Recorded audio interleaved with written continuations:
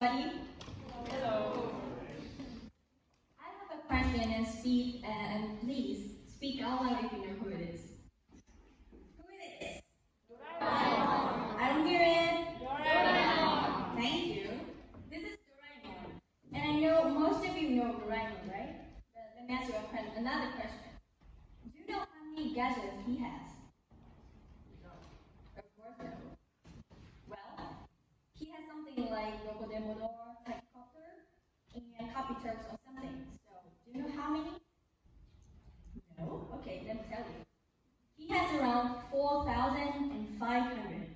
Listen again, 4,500 gadgets. Wow, such amazing amount in really small pocket, right? And one time, I got a question from my friend. She said, hey, if you can choose one of them, what would you choose? Well, because I really like to go travel, so I choose the time machine. She said, what? Travel with time machine? Are you kidding me? If you like traveling, it must be Dokodemodor, right? I said, well, yes, it will be. If I do it by normal, like people do, like normal go to this country, to that country, by plane, by bus, by train, or by anything. But this time, I'm gonna go by special way. I'm gonna use the time machine, go back to the time, and go travel. Through decades by time. Sound interesting, y'all? Thank you. And yeah, because we were born in such great life, we have what? We have electricity, buildings, train, bikes, internet, and so on.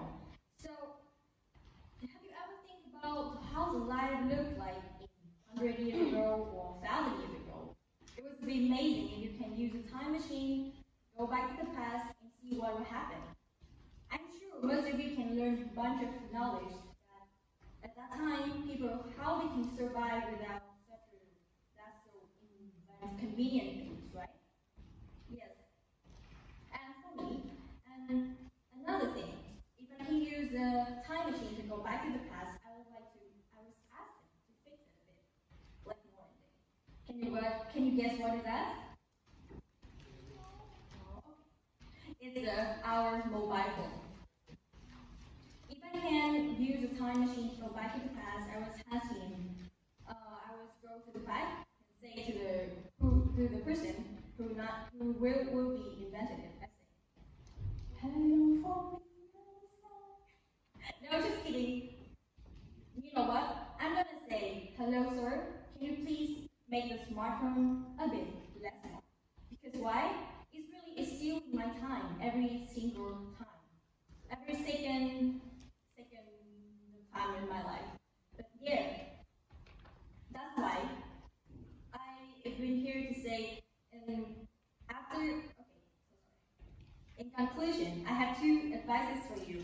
First, be respected everything you have in here, and don't forget the past, and don't stop learning.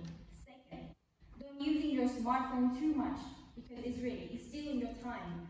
It's such a great time, and especially when you're in Japan, Japan is really strict before the time. And you have to be ready because sometimes time is nothing, but sometimes it's everything. So please be careful when using your smartphone. And the last one, I'm going to ask you a question. If you can choose one of Doraemon gadgets, what would you choose and why? Thank you so much for listening.